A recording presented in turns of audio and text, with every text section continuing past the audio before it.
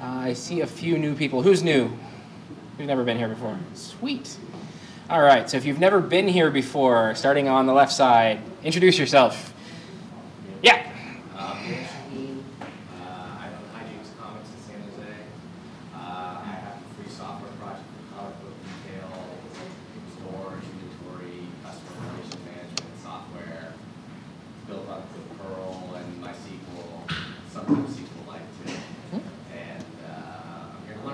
Excellent. Next. That would be you. I think one of you. Hi, my name is Kenneth Wong. I'm kind of new to MySQL. I've written a couple of applications using MySQL, using Java, and now I'm doing it with Perl. I just want to learn a little bit more about how MySQL works. All right. Next. So my name is Pascal. I work in a startup called Galapora that is developing corporate search engine, and I'd like to discover a little more about MySQL. All right. And obviously I'm French. Hi, my name is Manish Pandey, and I'm with a tiny startup actually developing financial services and payments applications. We are kind of starting with MySQL, but I'm here to find out more because from some of our partner banks we're hearing that they're trying to go so. All right. Next new guy. My name is Dan. I have used databases, large databases in enterprise for a long time, Oracle and so on. SQL only recently. I built my Devo at home using MySQL, and it worked okay until recently when it got corrupted. And right now I can only start it with the skip grant tables option. So I'm particularly interested to know if there is some other way I can do that thing without wiping out everything. Sure. One, and two, I'm interested about the very large installations using MySQL. What's the biggest things we have? So this will be my two questions. Okay. And when we start writing them down, ask them again, and we'll add them to the list. Other new people? Yeah. My name is Kadataka. I'm from Japan and working in Santa Clara.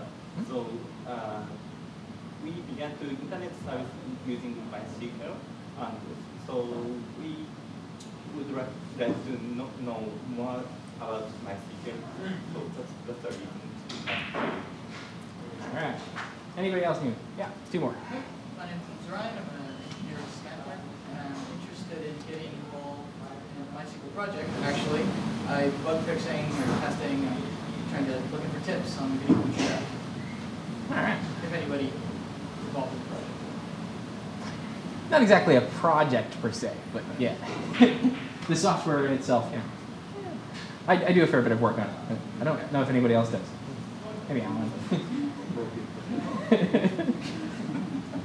Crying and sleep alone. My name is Quentin Lee, and I was introduced to MySQL a couple years ago, and I just enjoyed it. A couple of my friends just started using it. I'm just mainly interested in performance. I'm maybe running faster.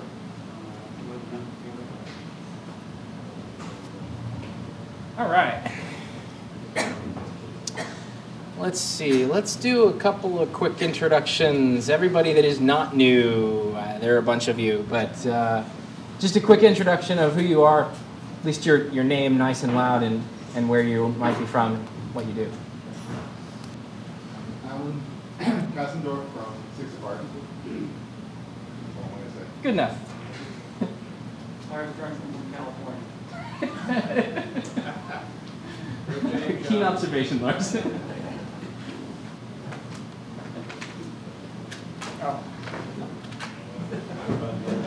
Oh, everybody's names that probably printed. Rick James, California. Other. Go, Tim. I'm Tim K. I have a startup called Boopsy. And B-O-O-P-S-I, that's not Boopsy. It's with a P. And you get something different at Boopsy. You should all pull out your Blackberries or whatever you have, Windows Mobile, and point your browser to boopsy.com. Download our software. It's very cool. B-O-O-P-S-I-E. Is that an iPhone? Yeah. Then you want boopsy.mobi. M-O-B-I. All right. Hi, I'm Bhushan Upadhyay. I work for a company called Admo. We are in mobile admin project. Next. Don. He's the Don. Yeah. Anybody else? Go. Work for a machine frontier. I've been to a couple of MySQL user meetings before. Excellent. Christopher, software engineer. Are you starting a French Legion in the U.S.?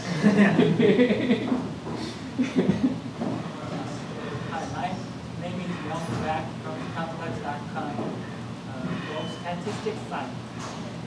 Okay. Other people? Who are you? He's not new. I'm Andrew from Yahoo. Who are you? I am Jeremy.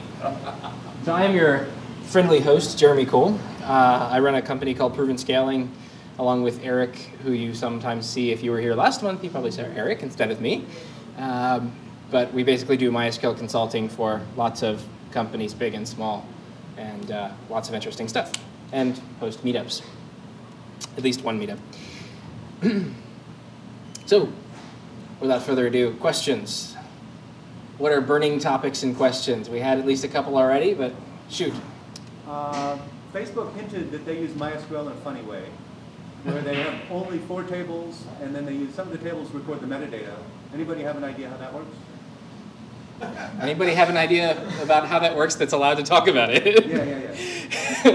Maybe RDF. Terribly inefficient. Facebook seems to scale pretty well. Funny way. What? I could use the microphone. Then you might be able to hear me on the recording.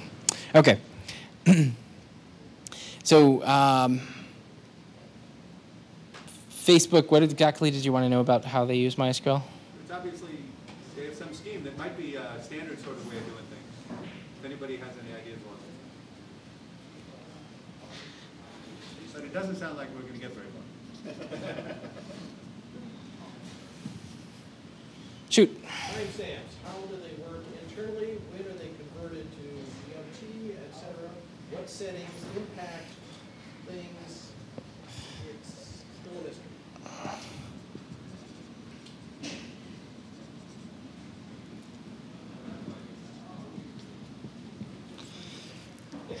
All right.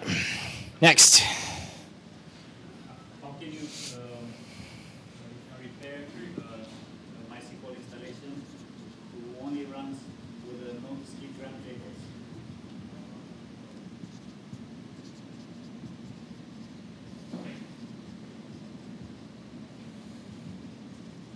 Without wiping out Okay, so how to repair an installation with broken grant tables, basically. and what's the biggest system built on top of MySQL you know? Very good question.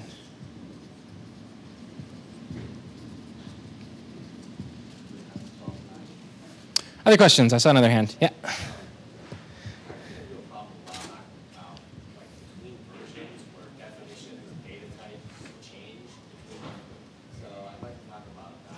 Do you have particular data types in mind? It was so long ago, it frustrated me so much, I tried to block it out.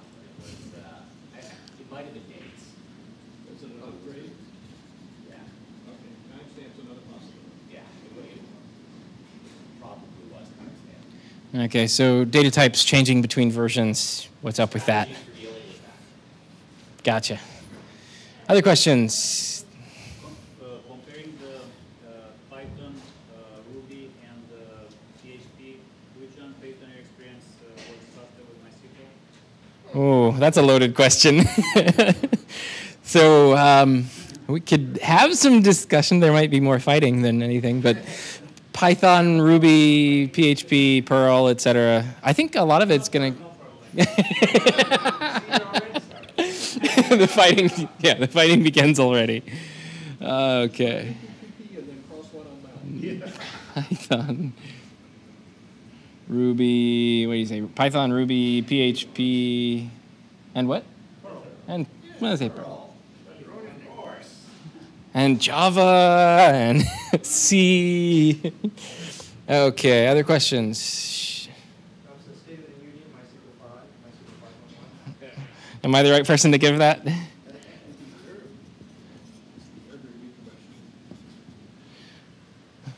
And I guess you said 5.1.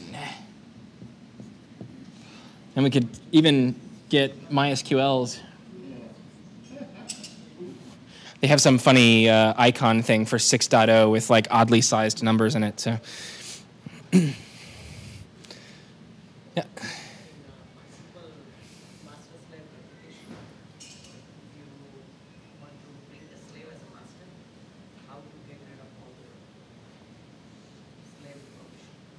Okay, so how to promote a slave to a master?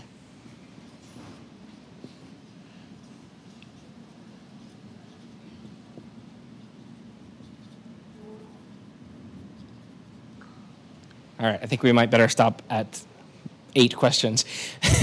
We haven't even added any more from discussion yet. So I guess we could just start from the top. Does anyone want to say anything about Facebook and MySQL? I don't know exactly what you're meaning when you say they have 4 tables and they use it in an odd way. That way they can add new fields and things without having to change MySQL schema. You might be suffering from a certain feature of dealing with companies where one person told you something that is specific to their part of what they do at Facebook. Okay, that's not the impression I got. Based on what I know already, that doesn't sound right. Okay. I don't know how much I can elaborate on that. I don't know a thing about Facebook. I've never been on it, but from what you're saying, I think I've used a technique before where you'll use, like tags or triplets to describe metadata instead of having explicit columns in a table. You just use something that's like a tag ID, and maybe some bit of metadata attached to that. Yeah. You just fill out one table full of that stuff. You end up with You a whole can lot do of that, and I mean, I guess there'd be scaling issues with all of that. So. Yeah, But yeah. it works on a small scale really well. The trade-off is between performance and flexibility, right? Like it can work for flexibility, but for performance, I think it's awful. Yeah. But you know, Yeah. I mean, it depends how big you need to scale. Like for my business, it's going to work for a long, long time. Yeah, definitely. So what you're describing basically is a strange form of sort of normalization / denormalization where each particular data item, each thing that would be a column is in fact a value somewhere with some extra metadata attached to it. And that does actually give you plenty of flexibility, but like has been mentioned, performance implications of that are pretty huge. Particularly, it gets very interesting when you start dealing with multiple data types, and you want to store a float, you want to store an int, you want to store a long string, a short string, etc. What type do you make the value field? So it usually ends up being the lowest common denominator, which is a long string, and you store small integers in it, and that can cause all kinds of interesting issues. Or you split it up into multiple fields for different types, which isn't necessarily any better. And you end up with problems on indexing it and being able to retrieve the values that you actually want, being able to do range retrievals, for instance, on an integer type, if it's stored in a string, is not really possible efficiently. So. Well, I use it in SQLite. I'll just use it, typeless. Yeah, SQLite is a bit of an exception in that regard. So in SQLite, you can do all kinds of interesting stuff that you can't really do in Oracle or in MySQL because they imposed too many. Yeah. Or for certain kinds of special projects, it's really good, yeah. Yeah. But if you want to scale Yeah. anywhere big, you can use Yep. Okay, so don't know what we can say about that. Okay, timestamps. That was a Rick James question, right? It's tricky. So there's a couple of interesting things, and this is one that I even have problems keeping straight on when the conversions happen. My basic understanding, and anyone feel free to pipe in on things, the idea with a timestamp field is it's always stored in UTC. given the time zone of your machine and any time zone setting you've set in MySQL. Date time is a bit different. Date time is just date time. It doesn't have any related time zone information, and it's not down converted to UTC or anything, so it just stores what you give it. Timestamp, like you said, is a special case, and there's some weird conversions that happen here and there. There's also a bit of a change, and I guess it was 4 to 4.1 on what format the timestamp field used, which broke a lot of things. And there was I don't know if there were any changes on. Well, I guess the other change would be that you can use the default current time, I think is the syntax for it, so that you don't have to have only the first timestamp field be automatically updated. You can have the third one instead, but it can still only be one. So the timestamp has a bit of special behavior that the first timestamp field in a table is automatically updated whenever that row is updated. So if you don't explicitly set it, yeah, it's all very confusing, and I wouldn't necessarily recommend using it for a lot of things. But the idea being that, sorry? Really, that's the only case is when you actually want that behavior of it being automatically updated. So you want a modification date for a row. Correct, and there's some unfortunate things around. People use it because it's smaller. It's 4 bytes instead of 8 bytes. Date time is 8 bytes.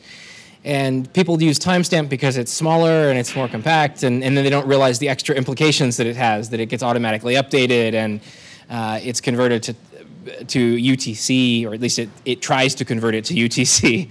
Although if the system doesn't have a proper representation of the time zone, it will likely store the wrong time.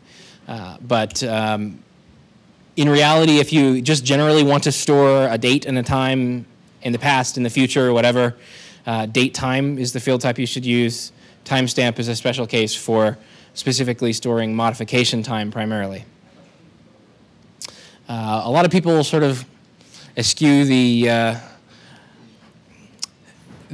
confines of the timestamp type and just use int and store a Unix timestamp in an int. That works just fine as well. And it allows you to personally deal with the time zone conversion issues and everything else, and just have it store what you store or what you give it, and give it back whatever you gave it later. So, questions about timestamps, columns, date times, anything come up? Is everyone equally confused now? Well, what changed between versions? There's been a few changes, some of them half-baked. The biggest and most annoying thing actually was that the format of the timestamp column, the output of it changed from 4.0 to 4.1. The standard date time format looks like, it's a string actually, and it looks like 2007-10-09 space 133707. So that's been the format of date time basically forever. Previous to 4.1, so in 4.0 and all older versions, the format of timestamp was the same thing minus all of the punctuation. So it's just a concatenated string of 2007, 10, 09, etc. In 4.1, they changed it to use that format instead, which broke a lot of people's parsers for the timestamp output, because they had parsed it in Perl with a simple regular expression, and then now it breaks. And actually, that was a big thing at Yahoo, I guess. We patched MySQL to allow you to turn the old format back on.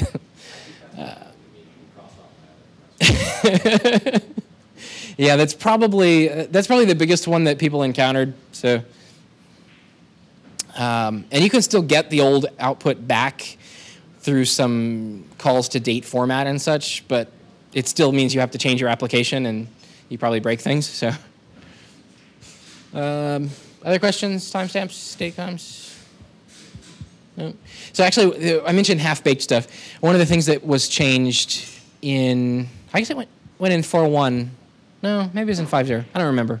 I have to look it up exactly which major version it went in, but maybe someone else knows actually.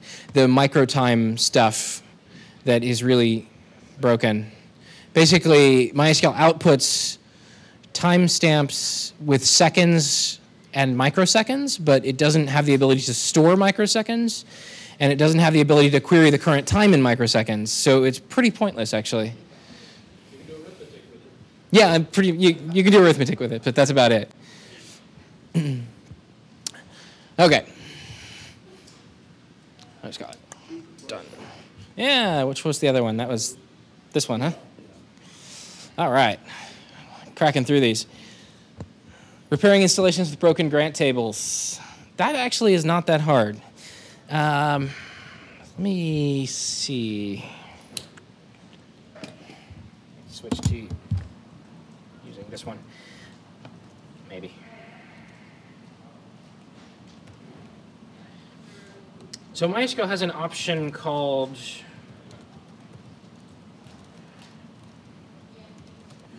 --skip grant tables that allows you to start it without looking at the permissions tables. Those tables are. I do that already right now. I want to Mm-hmm.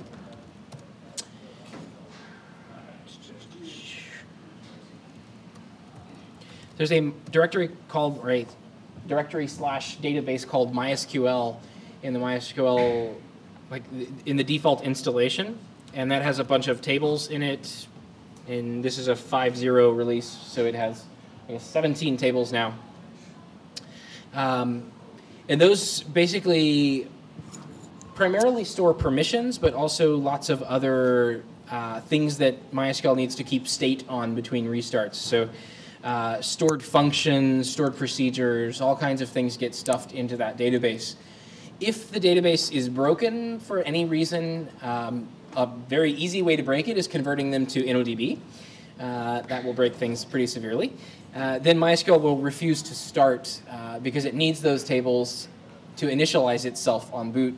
And actually, changing it to InnoDB is an easy way to break it because at the time that it's trying to read them, InnoDB itself has not been started yet. So it fails starting up. So it's a little tricky situation. But what you can do to fix that, if you have broken them in some way, and we could actually break mine if we want. This is good fun because you can actually change them. Oh, they fixed it. That's fairly sad.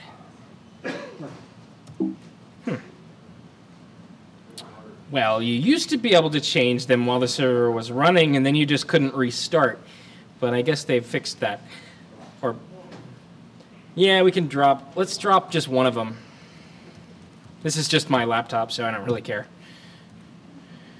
And unfortunately, I can't really show it starting and stopping very easily. But there's a nice little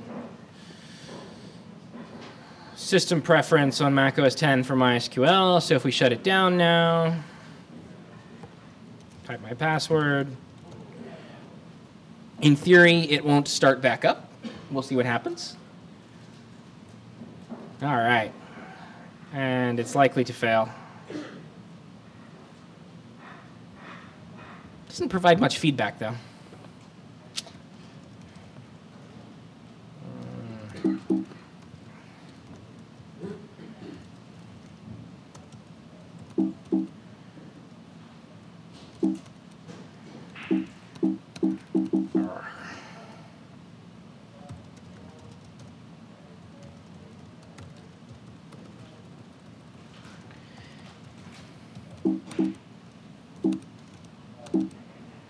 There we go.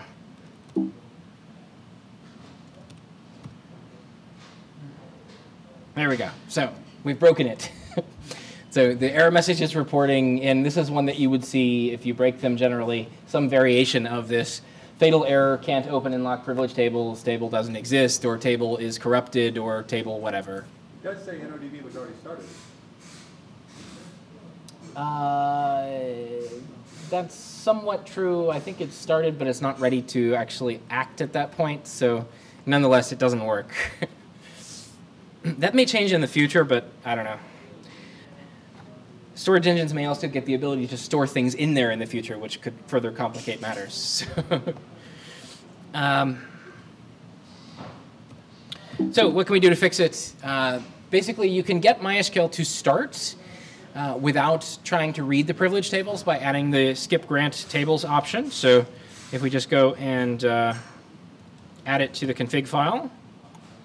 I don't have much in here, but skip grant tables. I should be able to get it to start. So are you now on our network and we could come and mess with your tables? You could have anyway. And actually, we check the log, and it says ready for connection, so it actually did succeed in starting up. At this point, it doesn't have the concept of users, so anybody can log in with any username from any host and access anything they want. So how do we fix that? Now, so it's back up now, and we can access the data, but it's not really in a usable state because we kind of need users in most production systems. So what you can do to fix that then,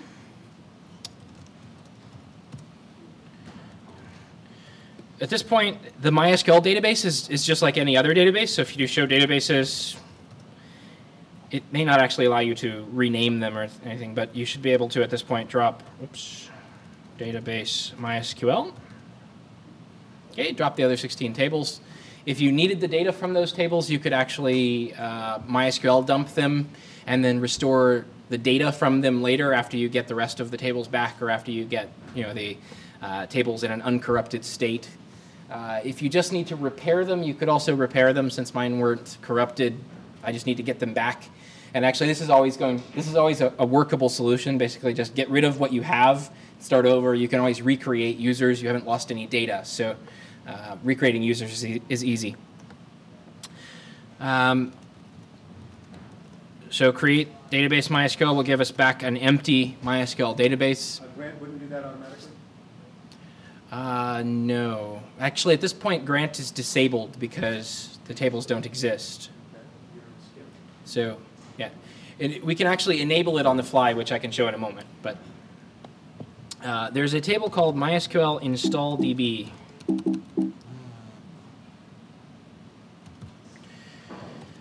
It's not in my path. Oh, come on. Yeah, I think it's in scripts. It's the only thing in scripts, too. This script basically installs the default databases.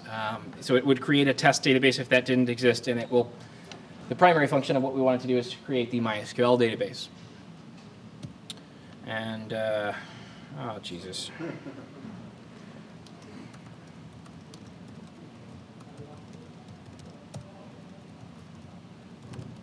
And I may have to shut the other one down.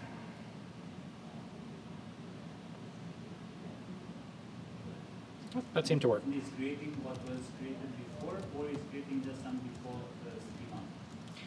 It creates the default empty schema. Well, it fills in the timestamps. It actually doesn't. There's a separate script that fills the timestamp tables. If you want them to be filled, you may not. And there's also a separate one that fills the help tables. They don't get filled by default either. So basically, the MySQL install DB script, once you've cleaned things up, you can use that to recreate them in their default state, which is basically a root user and an anonymous user. And life sucks sometimes. I did this as root, which is probably a bad idea, so ignore my fixing of things.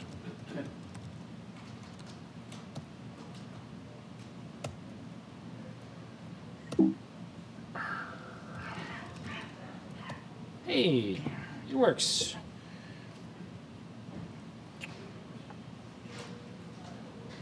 So that's sort of the gist of it. Does that make sense? Basically, MySQL install DB, you can poke around at it, and it's what you can use to recreate the default tables. If you have a working MySQL instance, you could also export those. So you could actually do a MySQL dump from one MySQL instance and load that into the MySQL database on the others while it's running with skip grant. Because while it's running with skip grant, it doesn't really care what you do to the MySQL database. It's not using it. So, yeah. Or you could use my mirror utility to just do it live. Copy straight across. Potentially, yes. Like a copy command. So actually, that was the other question, was now it's up and running. It still doesn't have a concept of users because it's still running in skip grant mode. I don't actually have to restart it to get them to start using users again, so you can actually do flush privileges if you can spell privileges. That will start using the grants tables. So at that point, it has opened and read the grants tables, and provided they were working, you now have users again, and you can use grant commands. At this point? Probably an error 127 or so. You fixed it, is what you're saying. Yeah, sort of. And it wouldn't be a bad idea then to remove the skip grant tables. So the next time you restart MySQL, it doesn't come up with no users.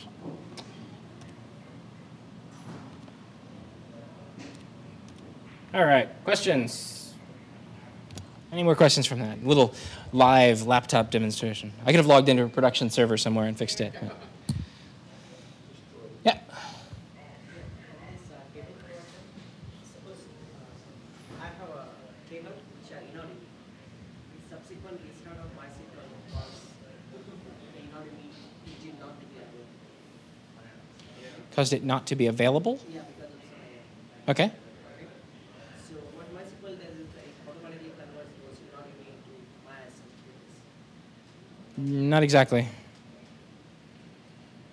So you're saying if you restart MySQL and InnoDB is not available, then it will, any new tables you create will be converted to MyISM automatically, which is really annoying actually.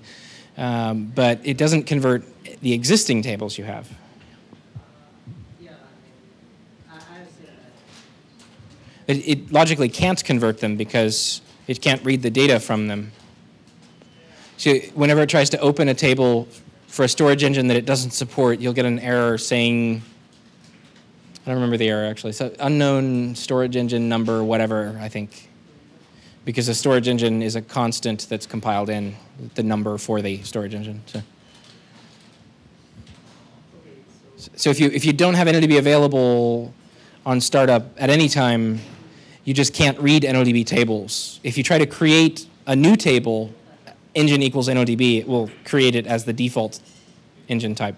Yeah, so I agree with that. Let's say for some XYZ engine, create those tables. And if you want to move those tables back, After you have started it with InnoDB, or? yeah, I mean, I realized that the InnoDB was not available, but I realized after 10 days, Okay. it's not available. Okay. So I see this table as MySQL table, which I don't want. So I'm going to reconvert it back by making the engine available. Yeah. So at that point, we give an error so that InnoDB takes this correction. This sounds like a specific case that we might have to chat about. I don't think, you shouldn't encounter errors like that, but it probably is too specific to address generally. So actually, that's another question from me that comes for you. Anyone know the name of something you can do to keep that from happening, so that if you try to create a table using InnoDB and you don't have InnoDB available, that it will error instead of creating it as a MyISM table? Yeah, you can specify the parameter in my.cnf saying that no automatic conversion. Correct. There you go. No automatic engine conversion. That's actually in the SQL mode. Yeah.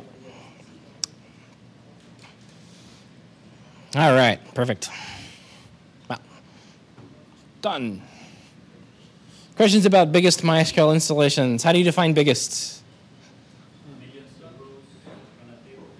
How many millions? Trillions? I don't know. Others can pipe in on bigger ones that they've seen or big ones that they've seen. I think mine, I don't know. I have varying opinions of bigness depending on what the application is doing. But just number of rows wise, well into the billions in a single table, and many, many billions in a single installation.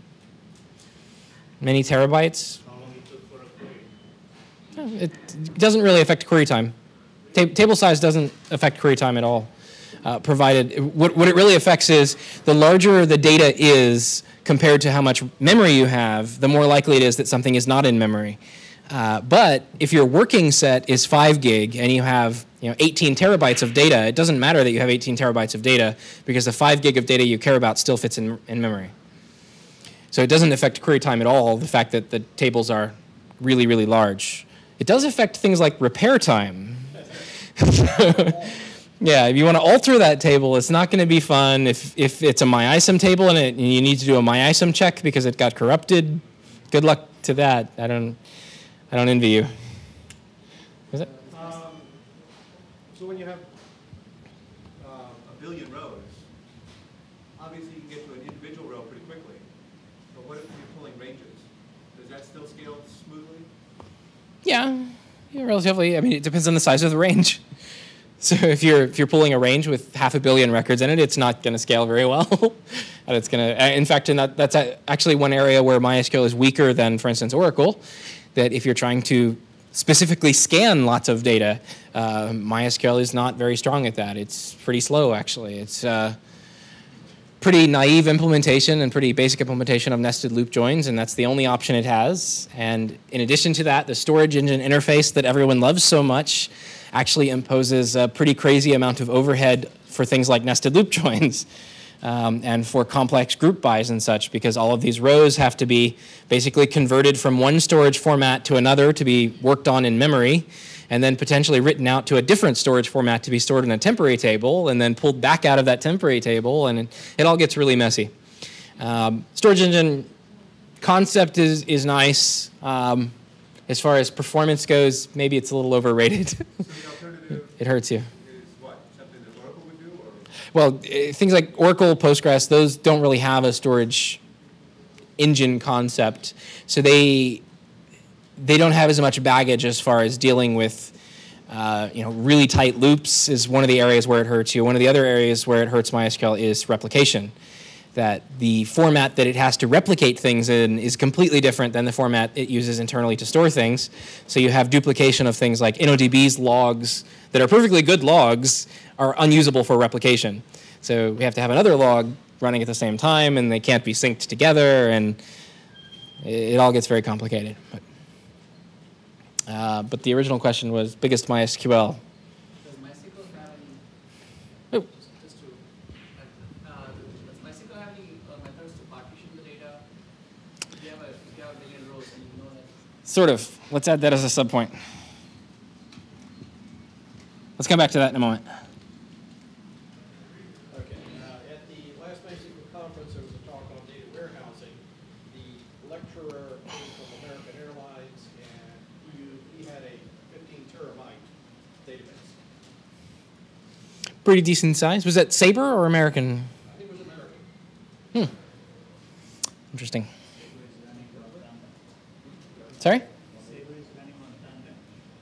Sort of. Sabre is on Tandem, it's not on MySQL. Sort of. Their ticket, basically their fare searches run on MySQL. The authoritative source of the data for Sabre is not MySQL, but the ticket searches are actually MySQL. They replicate out from the source of truth to a bunch of MySQL clients. Yeah. At last count, I think 250 MySQL servers running fare combinations. So you won't necessarily get Sure.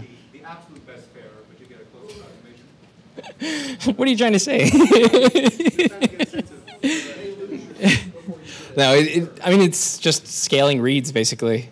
If you try to scale a big mainframe system up to do that many reads to deal with Travelocity and Yahoo Travel and all of the Sabre terminals and everything else, it gets expensive. So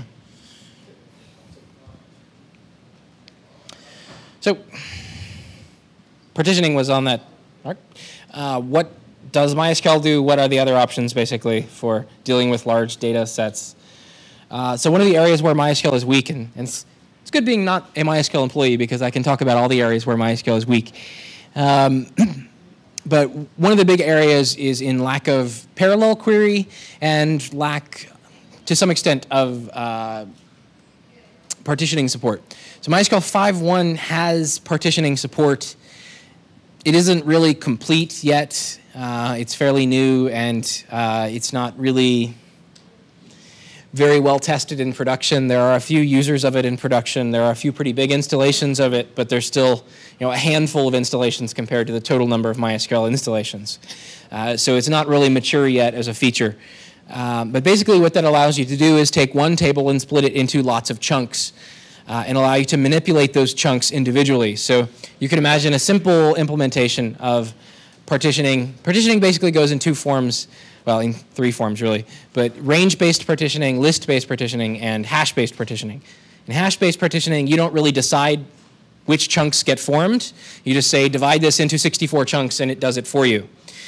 In range-based partitioning, you could say, for instance, well, there's a number of ways to approach that, but you could say, everything older than 1995 goes in one table, 96 through 98 go in another table, 99 through 2003 go in another table. You can divide it arbitrarily into as many different ranges as you want.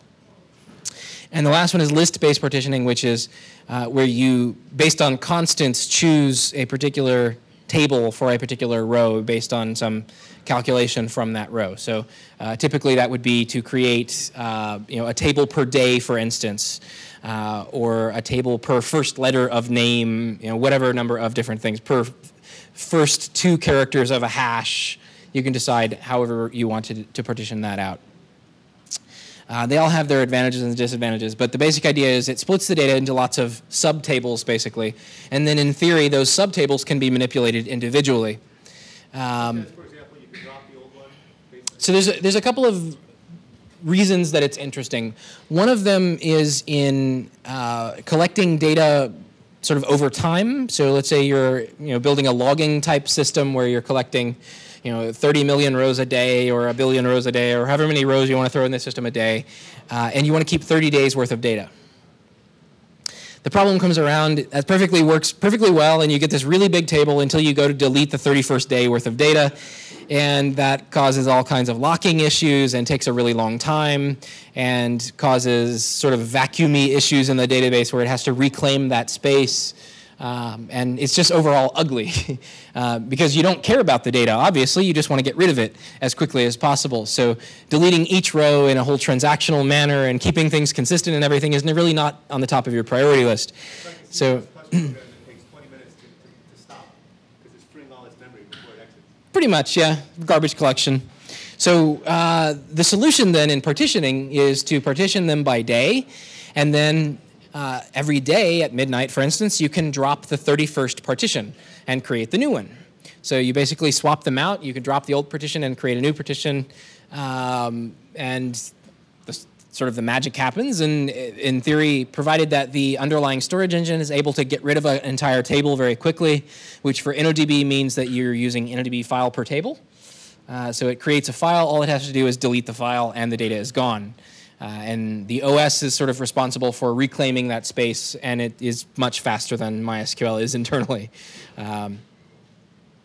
So that's pretty interesting for collecting data over time and being able to get rid of old data easily. One of the other ways where partitioning is usually interesting is in being able to query very large data sets efficiently. And this is an area where MySQL is currently lacking. But this comes in two areas. One is partition pruning, so the ability for MySQL to, or the database, whatever, it doesn't have to be MySQL, to look at a query and say this only needs to touch partitions 1, 7, and 9, and not bother with touching any of the others. So that's partition pruning, and that goes a long way to making lots of queries faster. Another area where it's interesting is in parallel query, which MySQL does not currently support any form of. Which is the ability that Oracle has to scan multiple partitions simultaneously and then combine the results together. Since we know the data that exists in each partition, after we've pruned them, we can then scan them in parallel, combine the results, and give you one result back in 1/nth of the time it would have taken if we scanned them serially. Currently, MySQL only scans them serially. Eventually, in theory, since partitioning makes it easier to implement parallel query, eventually MySQL will get it. I don't know if it's on the roadmap now or where it is on the roadmap, but in theory it will happen sometime. Questions, partitioning concepts? Yeah. Related to this is federation, which is spreading your database. Correct. Yeah, there's about a lot of terms for that. Well, the federated in the sense of the federated storage engine. Yeah, that's a whole can of worms. So there's another concept, the federated storage engine, which is a separate storage engine that allows you to access tables on a remote server. It's pretty much half-baked, and it works, but I wouldn't necessarily recommend it for production systems. So, in theory, in the future, you could have partitioning combined with federation, where some of the partitions live on other servers, and that won't do you a whole lot of good unless we have parallel query. But nonetheless, yeah. What do you know about clustering and MySQL clustering capabilities? How well it works?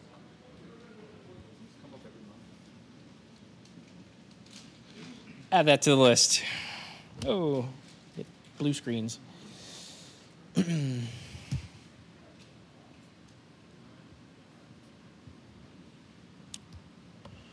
So I think the answers for biggest MySQL, pretty big, billions of rows easily, terabytes of data.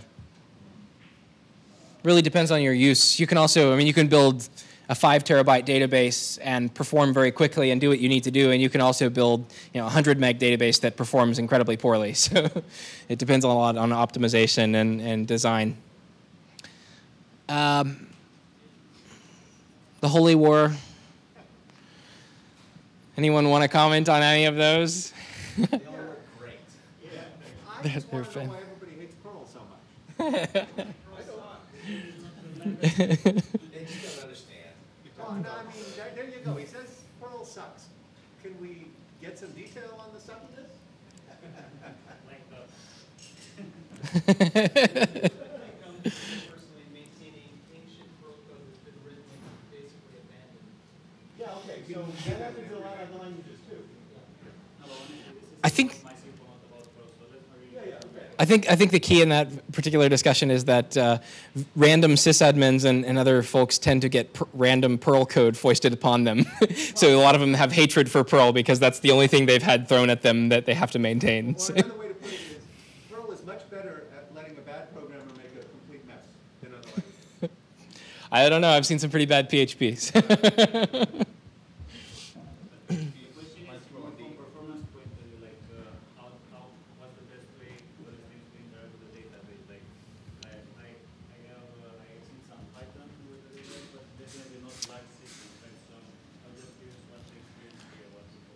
So I think an easy answer to that is that they all actually use the same underlying C API. There's a couple of wrappers. There's a couple of components that don't use that, but for the most part, they all use the C API. So they all have pretty similar performance characteristics.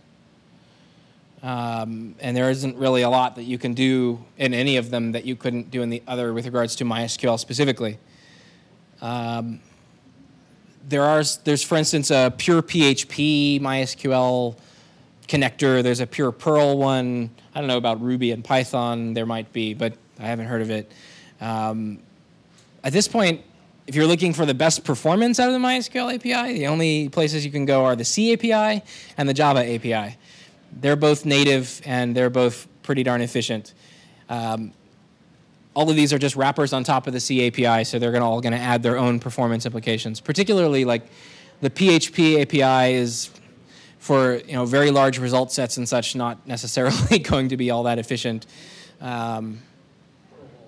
Yeah, Perl does a lot of internal allocations and such, but yeah. What is the new PHP API? The MySQL I one or MySQL ND? Jeez, there's so many of them. Well, MySQL is PHP and MySQL, or PHP ND is new native. Yeah, it's a native, yeah. It's like 40% faster. Yeah, so there's a new project called MySQL ND that's MySQL native driver. And this is the second new MySQL driver for PHP. They created the MySQL I project, which replaced the MySQL x/MySQL extension for PHP, which basically just added support for the 4.1 protocol and prepared statements and the binary protocol stuff in 4.1. And then now the MySQL ND project, because MySQL I is kind of a pig and is pretty slow. Are So. we talking about a factor of 5 difference because of these applications? No, it's like he was saying 40%ish, something like that. It's not Not unless you're really struggling for hardware. Yes, yeah. Okay. Free performance boost. Assuming that your performance is primarily dominated by transferring result sets from MySQL. It also does nice stuff like actually, it actually maintains or uses the PHP memory limits. So if you have a web server that's doing eight patchy processes and somebody doesn't select star from table, PHP will spool the entire table in memory regardless of what your memory limit is set to. ND actually cares. It's the new loving carrying MySQL driver. All right. Let's skip the future talk and talk about current stuff for a moment, and we'll come back to that. How to promote a slave to a master? That's a bigger question, probably, depending a lot on how you've set up replication, but how much do you want to know? I think the basis of it is sort of, provided the two machines have identical data on them, and you can do something to guarantee that that's the case. Usually that means some sort of downtime, and that just the basic case, provided you haven't planned to do this beforehand. You stop input to the master, and once they're identical, so once the slave is completely caught up, all you have to do is change the configurations around, and it's that easy. It's just a matter of running a change master command, basically. In the real world, you probably have something more complex like dual master or ring replication or master with couple slaves or some other more complex configuration that you couldn't really say specifically how to move a slave to become a master. My favorite option is probably the thing that I could say. My favorite option is dual master replication, write to only one at a time. That allows you to easily move back and forth between the two using IP takeover. So you have a shared IP that you move between the two machines, and it's really easy to move a slave to a master to a slave, because you don't have to change the MySQL configuration or resync anything. All you have to do is change basically which server an IP points to, and that's at least basically as easy as it is. What's the downtime between the failover switch? Sorry? What's the downtime between the time you switch from one? With our failover scripts, maybe a second. Sort of soft downtime. The servers aren't really down, but they're dropping connections, basically. So. And you said before you like to do that manually instead of automatically? Trigger it manually, yes. Yeah. You can automatically fail over, but that's asking for trouble. Yeah. Also have bin log turned on your slave before you start doing this. Yeah, it would be a good idea to have bin logs turned on, and in fact to have the log slave updates option turned on, and basically the slave configured as a master would be before you attempt any sort of failover. Other questions? Yeah. So on slave, let's say that you have a master or info file. So how do you get rid of that? Reset slave? It should, yeah. It should get rid of everything related to the slave. So you just reset the position of the binary logs. Reset slave? Reset slave deletes the relay logs and the master.info. Reset master resets the binary logs on the master. But I think you mean, they're somewhat confusingly named because you're trying to change the master of a slave and you run reset slave rather than reset master. So you probably ran reset master instead. But reset slave should do what you want. When do you use that? It gets rid of relay logs and makes the slave not a slave anymore. Why do it? If you have dual master setup, you don't need it. If you have just pure master slave, then you may want to sort of make them in the same configuration that they were before, but on different machines, and meaning that one is a master and one is only a slave. But yeah, it's not strictly necessary. So in a dual master setup, you have two machines that are both replicating to and from each other. So you never have to change either of the configurations. You just change your clients up here. You just change what they point to. So they only write to one at a time. Can that be done automatically? The clients could try Yeah. the alternative? Yeah. Well, it's automatically in the sense that there's a script that scripts the whole thing. But do you need to change the code for the client? No. No. The clients all get their connections dropped. So if they can handle a dropped connection and reconnecting, then you don't have to write any client code. So, and they should be able to handle that anyway, because that could happen at any time. So, okay. And this, we've talked about replication a few times, but that's just sort of a more replication topic that's a much bigger and relies on having a lot of previous knowledge of how replication works. So it's not a very good general topic. Yeah.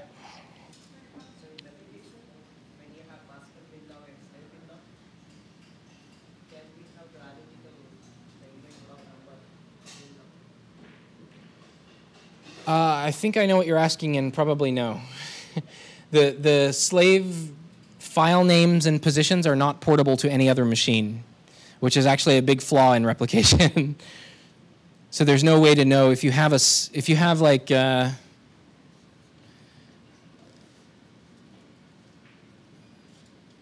three machines like this, and you want to move C to be connected to A instead of B. There's no good way to do that. I mean, you can do it, but it's kind of ugly. Either you take some downtime to stop the whole thing and make sure that they're all in sync, or you reclone this one. So if you have a recent backup of B, you can use that to set up C to replicate from A. So you can do a lot of things to make it work, but they're all ugly. There's no way to say, I'm at position 42 replicating from B, so what should I be replicating from A? The real answer to that is that MySQL replication should have originally been based on globally unique transaction identifiers, but instead it was based on file names and positions. And the file names and positions are not a very good way to denote where you are in replication. Not the least of which because they're always sort of ascending rather than being able to be mixed, because transactions don't necessarily have to be executed in order, but the files sort of do have to be processed in order just based on how the protocol works. Yeah? If you can make those three machines clients and then do a flush logs on all of them, you would at least be able to point to the beginning of them. Correct. Relay Yeah. log, make life a little simpler. But yeah, it still means that you have some downtime basically to quiet the machines, quiesce them. Cluster. Anyone using cluster? Anyone thought about using cluster? Anyone given up on using cluster? Why? Why give up or why use it? Well, both. Well, I can answer these, but, you know. Why? Most of high availability systems use some form of clustering, right? So But why? why? Yeah. Because usually they want when something fails to fail over pretty fast, right? So they want something else. Sort of. You can fail over pretty fast without clustering, though. Want to like a cross-site type of failovers, for example, like there are companies who want to have their California facilities and Texas facilities. If there is a quake in California, to fail over. I've actually never seen clustering used for that, because the latency is too high. Yeah.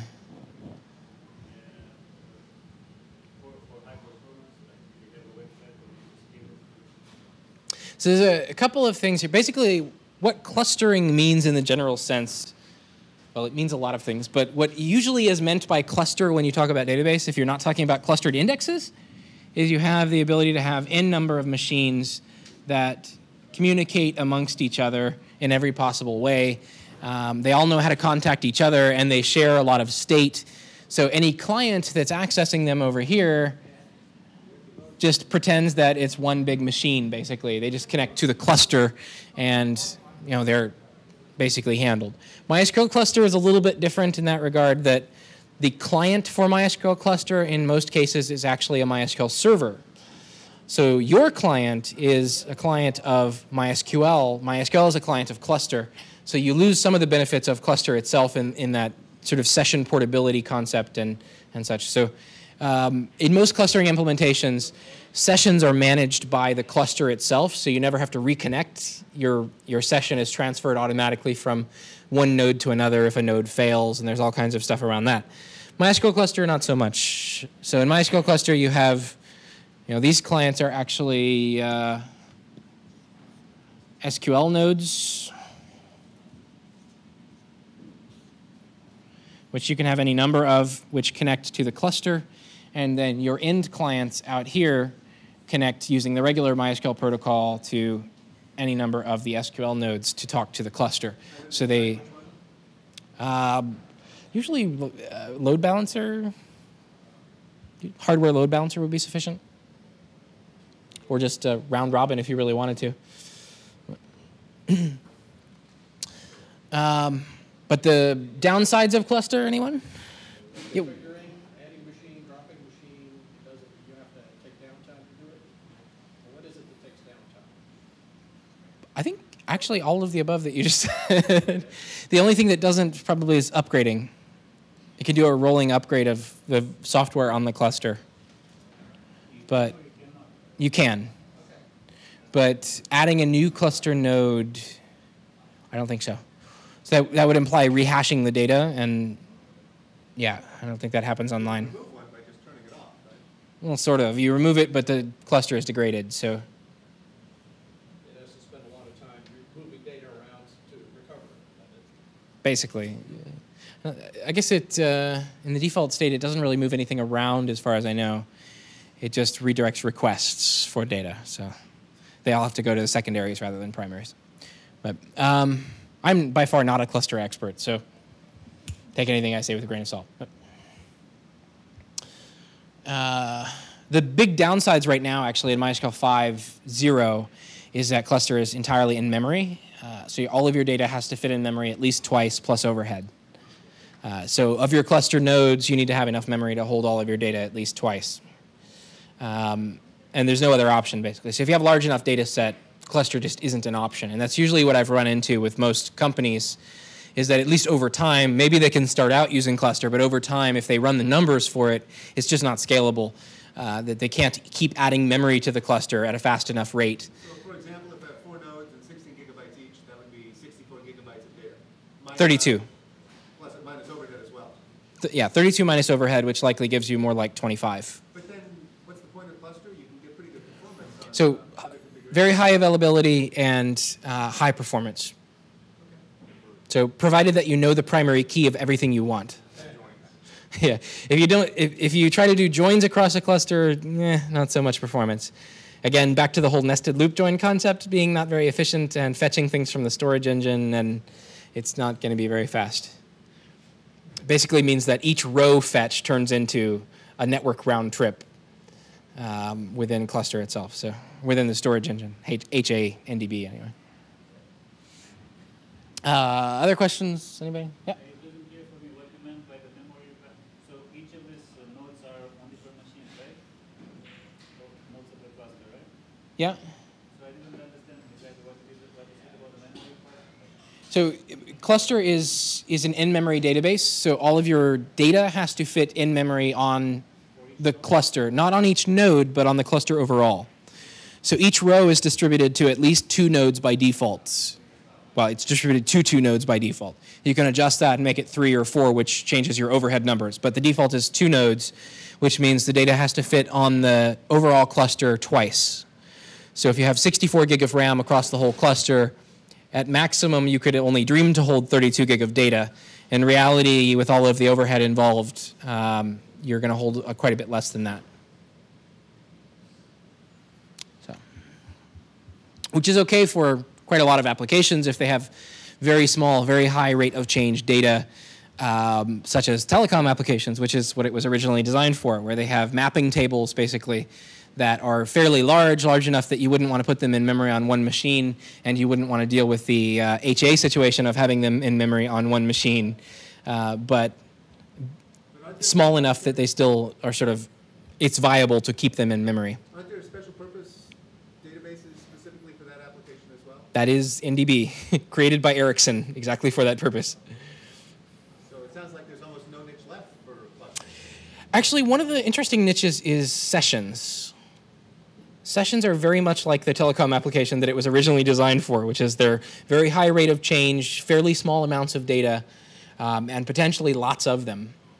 So on a busy enough website, if you were to imagine today, let's say, let's create a session database for all of Yahoo. Cluster might not be a bad option, but you'd have to evaluate it, I guess. And I don't know that Yahoo even has a session database. I don't think so. Cookies.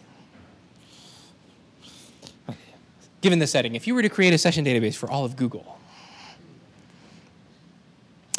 Okay. Blue. Before you change topics, Yo. can I back up and ask Back up all you want. the difference between partitioning and merge tables? You could ask that. We could kick you out. Yeah, that's a good question, actually. Merge tables are a horrible abomination, which was interesting at one time but is no longer useful. Okay, so forget that and just move on. Yeah, so basically merge tables were created because views and partitioning didn't exist. And views or partitioning are interesting for different purposes that merge tables were useful for, but they were primarily useful for that removing the 31st day of data scenario. They only work with MyISEM, and overall they're pretty ugly. So partitioning is pretty much a superset? Yeah. And it hasn't always been, like in especially a lot of the alpha versions of 5.1, partitioning was really rough, and it didn't do all of what merge tables did. I think at this point it now is a complete replacement, and better actually, because it does. You'd say we could put partitioning into production? If you specifically need that functionality, yes. If you don't use 5.1. If you need it, then absolutely. So basically sorry, go ahead. So sorry, but what's next then? 5.2? When is it going to be? Is it like the even numbers are the? No. It's worse than that. 5.1 is going to be the next major release of MySQL. It hasn't been officially released yet. It's currently marked RC, which is sort of premature in my opinion, but nonetheless, eventually it will become GA, and then they'll sort of encourage everyone to start using it, and that eventuality is supposed to happen in the next 6 months or so. Whether I would recommend to start putting it in production immediately after it's marked GA, probably not.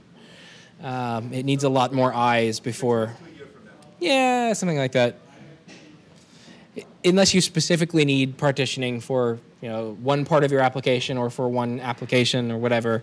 If you need partitioning, absolutely start using it, because there is no real alternative to it. And if you build it and it's working, it's not like it's going to blow up 6 months later.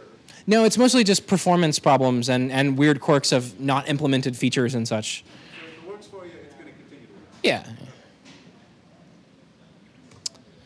Yeah, actually the biggest problem right now, I think, with partitioning is if you massively partition a table. So you've got like 2,000-3,000 partitions of one table, which is not unheard of if you have daily partitions for a couple of years. Anytime an open request comes in for a partition table, it actually opens all of the partitions. It doesn't. So basically, it does the partition pruning after opening rather than before, and that's an architectural problem right now that they've promised to fix, but I haven't seen it fixed yet. So we'll see. That also means that you can get interesting errors if you don't have enough open tables allowed. For instance, like the table cache number just goes sky high if you want to use partitioning, because you have 5 clients that need to use a table with 2,000 partitions. You need 10,000 tables open for those 5 clients. And anytime you open one of those, it's really expensive. So the table cache actually needs to be working, because if they get closed, then it hurts. All right.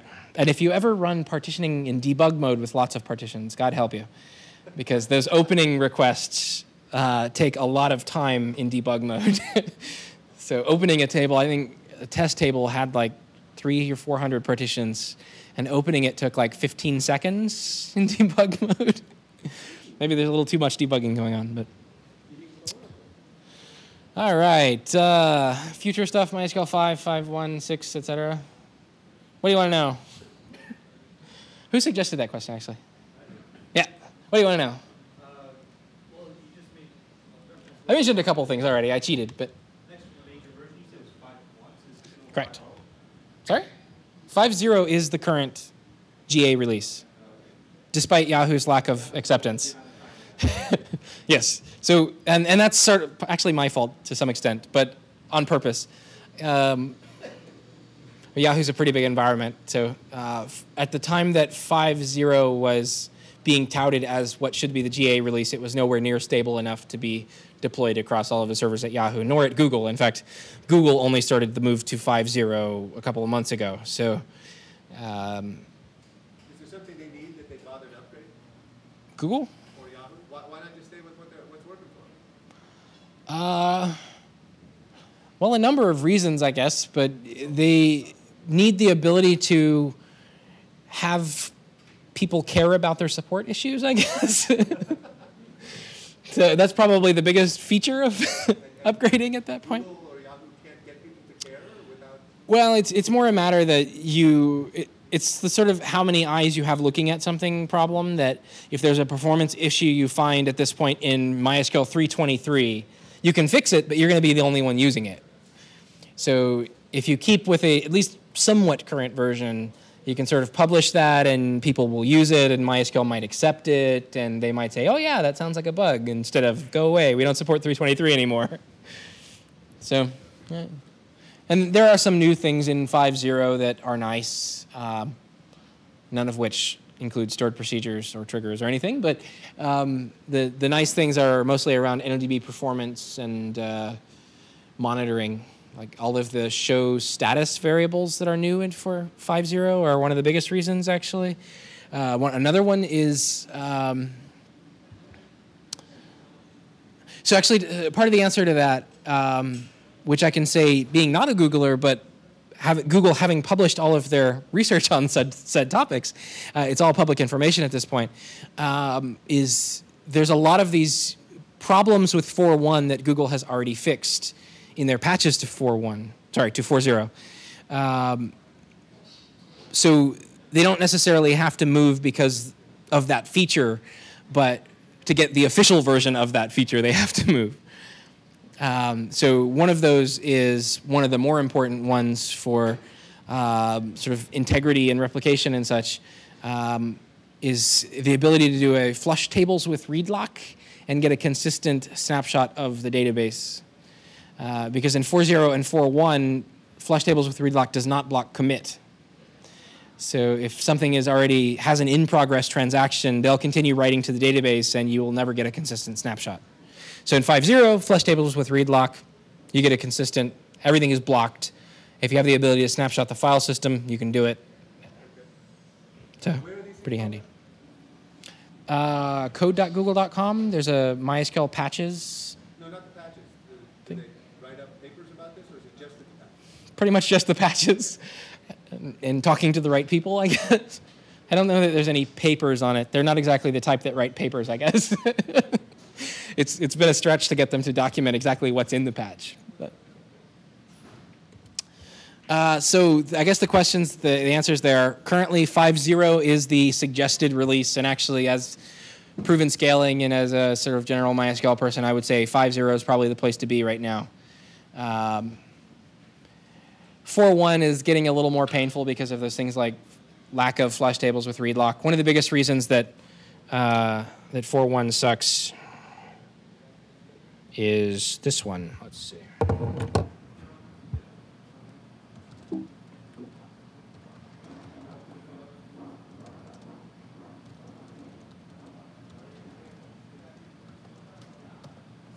So all of these wonderful new variables in show status give you a lot more insight into exactly what NODB is doing. So if you're dependent on NODB, you really want these. Particularly if you're dependent on NODB and you want to actually monitor the system and use fancy things like Nagios and actually collect performance metrics and such.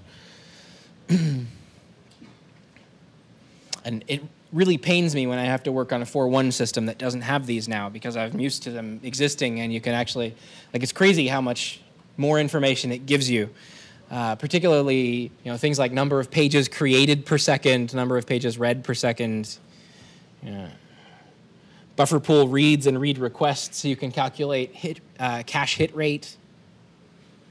number of pages of data, number of pages that are dirty, all kinds of good stuff.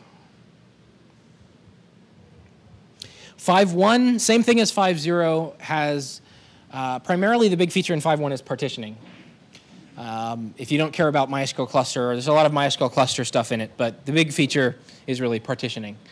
So if you need partitioning, go ahead, use 5.1. There's a lot of other stuff. There's some optimizer enhancements. There's some other stuff that's going in there, but partitioning is the thing.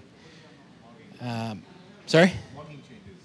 Yeah, there's a bunch of weird changes to the logging mechanisms. I'm not sure how those are going to pan out. What about performance? In what regard? Gets slower? Yeah, to some extent. Well, maybe 3 to 4 it probably got faster. 4 to 5 it gets slower.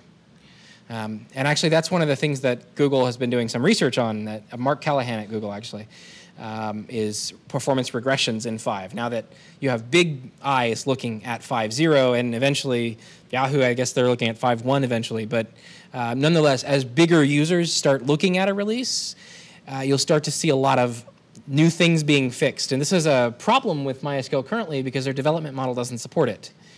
That their development model basically at this point says 5.0 is done, no more fixes. But now Google goes to use 5.0 and all of a sudden they find this huge bug or this huge performance regression, so what do we do with it? You know, do they maintain their own Google patches as they've done with 4.0, or will MySQL accept it and everyone gets the benefits of it, or what is going to happen? And so far it's a bit unclear because it hasn't been long enough since Google has been looking at 5.0 and since other big users have been looking at 5.0 and finding those things. And actually, our customers, as we started recommending 5.0, we found a bunch of bugs that we got fixed, a bunch of performance regressions and particularly some bugs around escaping of data and replication and really quirky things that, there was one, you could look through my bug list, but there was one that was like, it was an interaction between prepared statements, stored procedures, and replication that was not tested. And it wrote unescaped data to the binary log, which of course broke replication. Add one function call in some line of code somewhere and it's fixed, but nonetheless, it still really sucks. So MySQL 6 is what they've been talking about, Falcon stuff. Anyone heard about Falcon? New storage engine. I've written some things about it, but sort of not an InnoDB replacement, but it works a lot like InnoDB, so please start using it for your InnoDB applications, not an InnoDB replacement, is their official marketing line. But it's basically a transactional storage engine. It has some interesting features, has some interesting quirks. Eventually, it should be interesting. One of the main reasons it's been developed is that it's being developed by MySQL, sort of. But nonetheless, MySQL owns the code to it, whereas they don't own the code to InnoDB. And that's been a big sore spot because if you missed the news anyway, Oracle bought InnoBase OY in 2005, October 2005, I think. So 2 years ago now. And so they own InnoDB now, and it's somewhat unclear what they're going to eventually do with it. Well, yeah, it's a lot of things unclear. And MySQL is not very happy about not owning the transactional storage engine. They weren't very happy about it before Oracle owned it, but now they're really unhappy about it. So eventually, Falcon might be up to replacing InnoDB, but I don't know. At this point, so many people are invested so deeply in using InnoDB, it's tough to get anything to switch. And everyone has spent years learning the quirks of InnoDB and the exact behaviors of it. And license-wise, what can Oracle do to give everybody grief? They can't give everybody grief. They can't give us grief, basically. What they can do is stop licensing InnoDB, which hurts MySQL's licensing customers. So if you're paying for licenses of MySQL plus InnoDB, some of that money is going to Oracle. But there is an open source branch that... Well, it's GPL, so all of the code is GPL. It's available for everyone, but it can't be relicensed under a different license without Oracle's consent. They're currently consenting to that, and that may continue forever, but it may not. So it's a big unknown. which in the end would hurt us because we Yeah, but they can't hurt the community directly in that sense, other than by not developing InnoDB, which is another sort of indirect hurt. So if they don't, probably the biggest hurt that's been happening lately is that they won't talk about it. So, Oracle's a public company, and their policy is to not talk about future releases and whatnot, and pin down dates for anything. So you can't get any information out of them about when a bug is going to be fixed and when a feature is going to be implemented. It's just can't talk about it. No, can't say. So that's really, really lame, actually. So that's hurt the community in a lot of ways, just because we don't know what's going on anymore. Not that we knew a lot from Heikki himself, because he was really quiet and reserved, and you'd have to really ask him if you wanted to know. But now you can really ask him, and he won't tell you. So. Was there an opportunity for MySQL to buy InnoDB? Yes, I guess. I don't know. I mean, I'm not MySQL CEO, so I couldn't really comment on the exact situation behind that. But my understanding is that he wouldn't sell. Maybe the price wasn't right, or company wasn't right. I don't know. But anyway, he sold to Oracle, and now we're in the situation we're in. So, questions, comments, future of stuff? Yeah. How about the XA transactions? Does MySQL support them? Sort of. So yes, it does support them. They have a pretty big performance impact. Does MySQL support XA transactions? XA is two-phase commit, basically the ability to prepare to commit something and synchronize commits between multiple machines, so that you can be sure that you can execute a transaction across two machines, for instance, and be sure that you don't lose either half of the transaction. And it's actually a general protocol for negotiating two-phase commit, but MySQL does support it starting in 5.0, and in fact starts to support it between storage engines, and that's another area where storage engines are kind of iffy. That one of the main reasons that XA was developed actually is that in order to support truly transactional transactions that involve more than one storage engine, MySQL has to support XA, because it has to do a two-phase commit between the two storage engines and coordinate it that way, because they're completely independent databases. They just happen to be on the same machine. The same thing goes for the binary logs and the storage engine. So the logs used for replication and the storage engine itself, MySQL can use XA between those to do a two-phase commit on those. All of that has pretty steep performance impacts, because it basically means a lot of extra bookkeeping internally to keep track of the transactions and ensure that they get committed as they should and such. So I think one of the key points actually with XA, though, is basically XA is just a protocol for negotiating the things. Typically, in any sort of XA-involved system, you have a transaction broker that actually manages it. So it's not like you sort of run one command against a MySQL server and it negotiates a two-phase commit across two machines.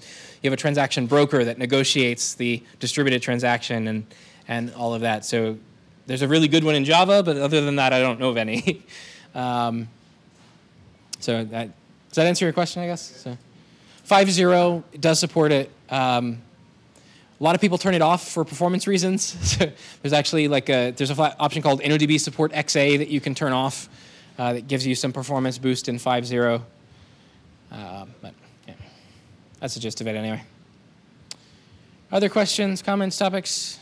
Yeah. You mentioned store procedure and triggers. You weren't very interested of it. I was wondering why.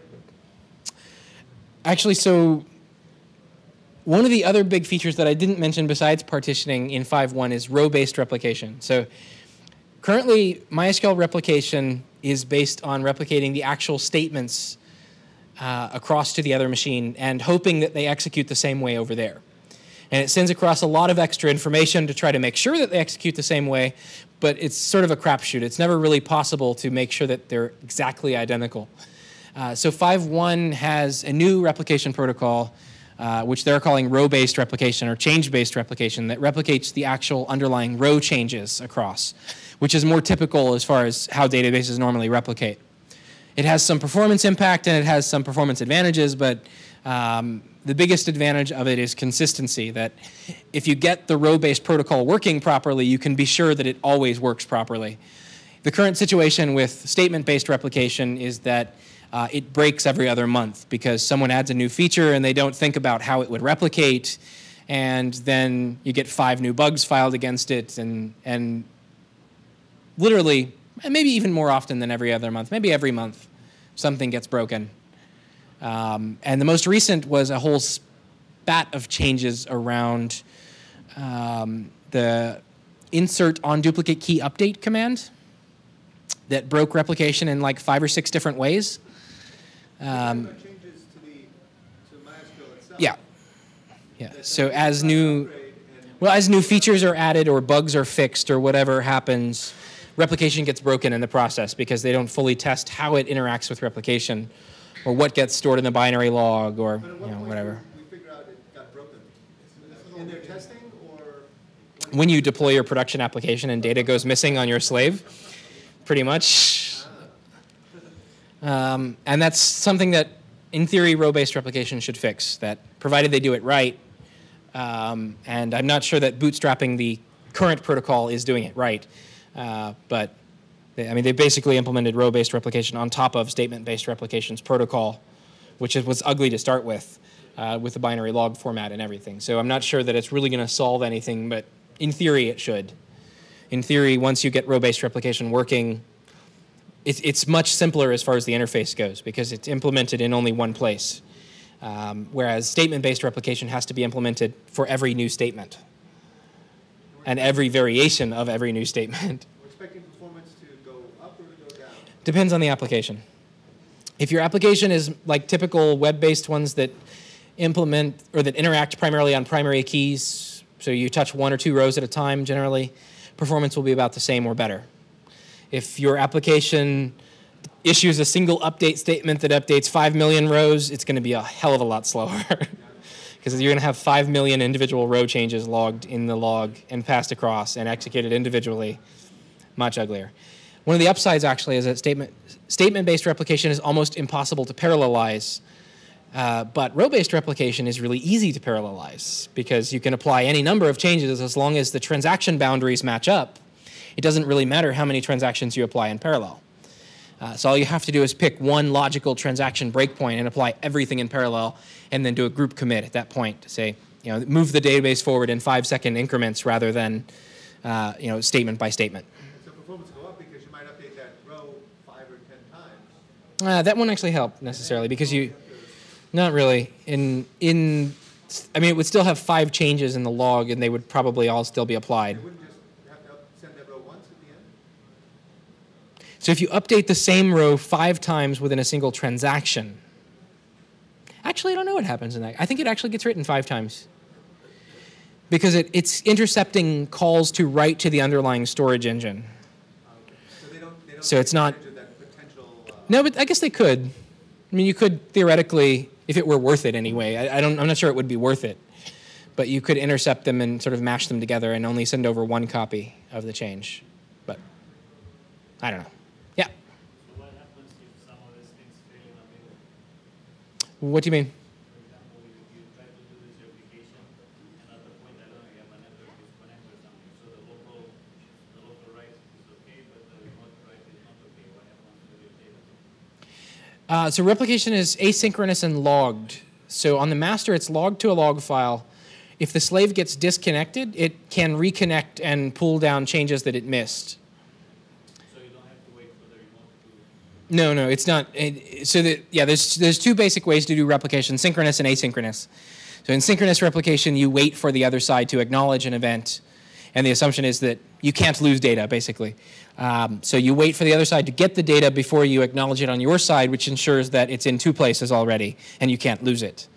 Asynchronous replication, you generally write it out to a queue or to a log file, and then the other side pulls that log file asynchronously and executes them as it can. And there is no assumption or guarantee that the data is there on the other side, which is another patch, actually, that Google wrote called semi-synchronous replication, which sort of does synchronous replication. It ensures that the other side has received the change, but it hasn't necessarily executed it. block splits due to extra stuff going into the block. Is the row just for that one record, and there might be a block split or not? What do you mean by a block split? Well, I'm inserting a row into a table, Yeah. and it fills up an engEDU block, forcing a block split in the underlying structure. Yeah. Page split, I think is the Page, term. all right. Okay. So there's nothing So about the split that no, the event that's passed across is completely storage engine independent, actually. So it's a change. Basically, it's at the level just above the storage engines. It says, sort of modify this row. or add this row. Yeah. So basically, and you could go into, I could go into a lot of talk about what exactly it does, but it basically sends over a before image and an after image of the row. And some parts of either of them may exist, but the before image at least contains enough information to match which row you're changing. So at very least the primary key. So if you're actually going to do row-based replication, make sure every table has a primary key. Otherwise things get really ugly. And then the after image is the new columns that have changed. Currently, it only sends over the new versions of them. In theory, and in practice, actually, it could easily send over copies of the old data as well, so that you can do intelligent conflict resolution on the slave side. What about updating indices? If part of one of the columns is a change to an index. Doesn't matter. Well, it just sends over the change to the row. It doesn't care that it's indexed. So. So the slave then has to deduce the Yeah. change to the index. Yeah, in the same way that it's basically just a really efficient form of update. So it's a special syntax internally, so it doesn't have all the overhead of parsing the update and all of that stuff, but it's just basically a special form of update. Which is an interesting thing for somebody who does a lot of updates. Maybe they could. You could probably hack it, I guess, and make it work.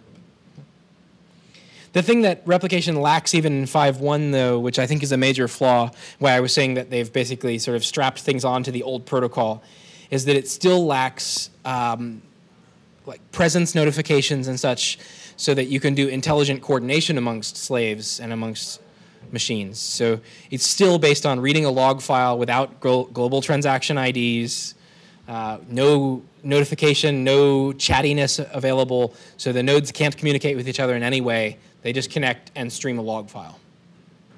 And I think that will eventually come back to bite them, that it really needs to be a proper replication protocol with join and leave notifications and message passing between nodes and all of that.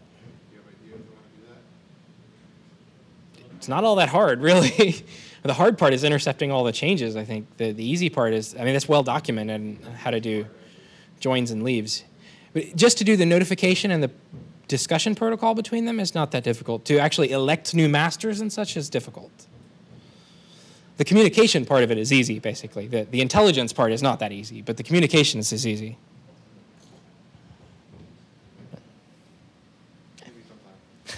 Yeah, maybe. I'm tempted to actually rewrite replication using, what is it, Spray? Spread, that's the one. Yeah. Proof of concept. It's not perfect, but it's better than the current replication protocol, and you can easily do joins and leaves and message passing and elections and such. But we'll see. And broadcasts, which you can't currently do. So you could check that the machines actually all have the same clock. They're all in sync with each other. That would be brilliant. Well, you know, they're all within 1 second of each other. You don't have one operating on a different time zone. How many times has that happened to anybody? Yeah, exactly. This one's in UTC, this one's in Pacific. All my timestamps are completely screwed. It depends. That was part of my question. Yeah. Yeah, it's because there's probably no clear answer. And to complicate things, MySQL 4.1 has a concept internally of time zones, which also alter the behavior in strange ways. So, yeah. Other questions, comments, discussion? Let's call it a night. 9 p.m. All right. Thank you all for coming.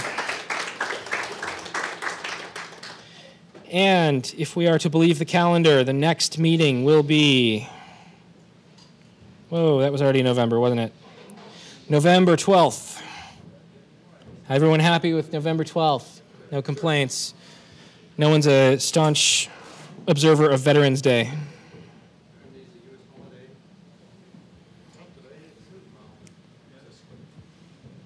All right. We'll call it the 12th.